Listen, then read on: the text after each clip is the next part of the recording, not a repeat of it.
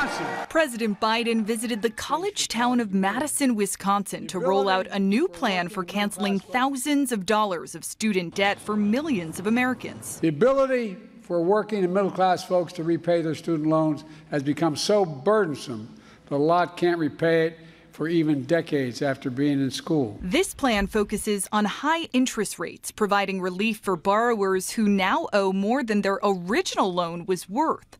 The loan forgiveness would apply to people who have been paying undergrad loans for 20 years or more, or grad student loans over the last 25 years.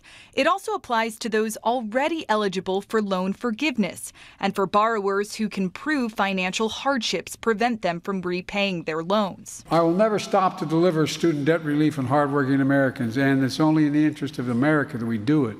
And again, it's for the good of our economy. It's no coincidence the plan was unveiled in Wisconsin, one of the big swing states this election cycle. Student debt relief is a popular proposal among progressive voters. But some legal challenges are expected. The Supreme Court struck down a previous attempt by the Biden administration to forgive hundreds of millions in student loans. The Supreme Court was very clear in saying that Biden's loan forgiveness policy was an overreach of his executive power and overreach of his authority. This smaller, more targeted plan will still require a months-long public comment period before it can take effect, narrowing the chances it will be implemented before Election Day.